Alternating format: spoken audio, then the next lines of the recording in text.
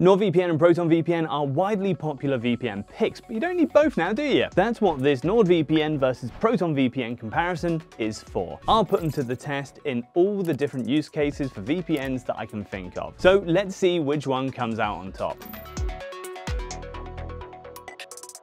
First, in a ProtonVPN versus NordVPN matchup, which is more secure and trustworthy? Both VPNs belong to established cybersecurity companies, Proton AG and Nord Security. The former is widely known for the current best Gmail replacement, Proton Mail, while Nord Security has products like NordPass under their sleeve, which is one of the best and most trusted password managers. If we look directly under the VPN hoods though, there we can find a lot of similarities. Both VPNs have top-tier encryption protocols to hide your online activity, privacy-friendly jurisdictions, and of course, no logs policies. Basically, they promise to not record or keep any of your data, and they've both got third-party audits to prove it. NordVPN is a bit of an overachiever though, and went in 4 times for 4 different audits already. ProtonVPN, on the other hand, can be checked by you. Yeah, you, if you have some coding knowledge, that is. The whole of Proton's source code is available on GitHub,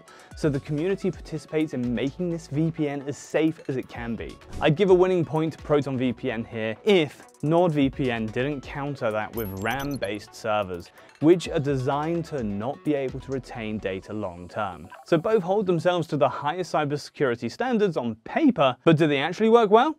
Let's do some testing. Checking that is easy. You just need to see if your identifying info, IP and DNS addresses, aren't leaking.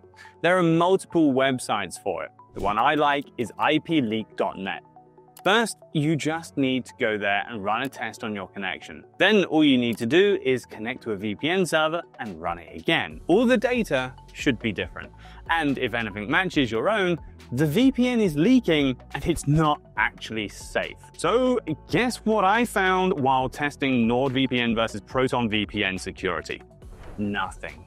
I did tests in multiple locations across the globe and didn't manage to spot a single leak. So overall, both VPNs will keep your data safe. In case that's the only question you had, just pick your favorite. But if you want a significant discount for either of these VPNs, check either the video description or scan these QR codes to claim exclusive coupon codes. But for those who want to know the main difference between NordVPN versus ProtonVPN, let's carry on. You can easily spot the first difference just by looking at the 2 apps. ProtonVPN has a more techie vibe, kind of reminds me of the basement hacker stereotype, while NordVPN opted for a more neat look. Sure, it can feel a bit stuffed with features, but at least it's all nicely categorized. Meanwhile, in the ProtonVPN app, you have to navigate the server list and make out what all the different icons mean. Like, come on, what kind of beginner is going to look at this globe thingy and say, yeah, I definitely know what that means? Now, there are still a couple of similarities between NordVPN and ProtonVPN, such as the quick connect button that automatically finds the closest and fastest server, or the interactive maps. If you want to connect to a specific country though, just use the search bar, as both VPNs cover more than 100 countries with thousands of servers across the map. Overall, the 2 VPN providers are relatively easy to use, though for complete beginners, I'd lean towards recommending NordVPN. It just feels slightly more intuitive to me. Anyway, you can easily establish a secure connection with both VPN picks, but which will provide a better connection? Well, time to do some more testing. Comparing ProtonVPN versus NordVPN speed is very simple. I just needed to run the speed test while connected to different VPN servers and compare them with my baseline internet speed. Both VPNs proved to be fast and the connections were stable. But NordVPN proved to be a little faster. That's because of the proprietary NordLynx protocol, which is an updated and improved version of WireGuard. Meanwhile, ProtonVPN relies on OG WireGuard. Now, Proton has a VPN accelerator feature, which is supposed to improve speeds up to 400%, but I don't know where they're getting that percentage from. The speeds don't suddenly become magical. The feature just lets ProtonVPN keep up with NordVPN. Since both VPNs are fast, they're also good to use when streaming.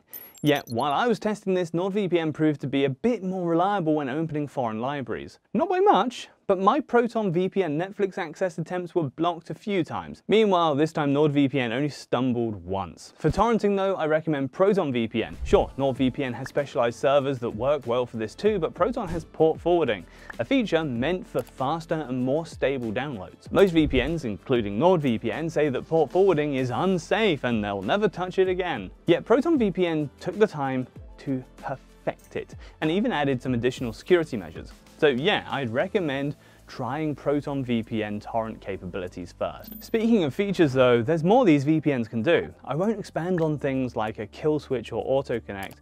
You can find the basics in both VPN apps. My main interest was the additional stuff that's meant for specific use cases, like ad blocking. Proton VPN has NetShield, which gets rid of ads and trackers and prevents the browser from loading malicious websites. But NordVPN has Threat Protection Pro. It can do all the same things. In fact, based on the Can You Block It test I did, it's even slightly better at spotting ads. Yet Threat Protection can also catch malware as you're downloading it. Yeah, like an antivirus would. And while it can't do full PC scans, at least not yet, it lets you upload files to the cloud to check them. Pretty neat. Another feature both VPNs have is Tor integration. It makes your connection as anonymous as possible, but heavily reduces speeds. This feature is very rare, so the fact that both options in this VPN comparison have it, like, what are the odds? Anyway, NordVPN also offers double VPN servers, while Proton essentially has the same thing but beefed up. Security Core. These servers are fully owned and maintained by Proton VPN, placed in high security data centers, and because of this, for maximum possible privacy assurance, I'd recommend Proton VPN.